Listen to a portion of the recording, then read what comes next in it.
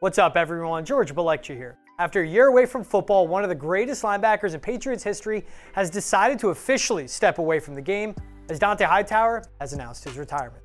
Hightower wrote his announcement in the Players Tribune saying, quote, "A decade, 3 Super Bowls, 2 Pro Bowls, and the birth of my son, all playing for one franchise. How many guys have a story like that? So this is a happy day for me," end quote. A goal line tackle of Marshawn Lynch would lead to the Malcolm Butler interception, his strip sack of Matt Ryan during the 28-3 comeback, and his dominance up front against the Rams left his fingerprints all over those 3 Lombardi trophies. Finishing his 9-year career with 569 tackles, 27 sacks, and 3 rings, he has a red jacket waiting for him 4 years from now. PNC Bank, helping to make banking easier.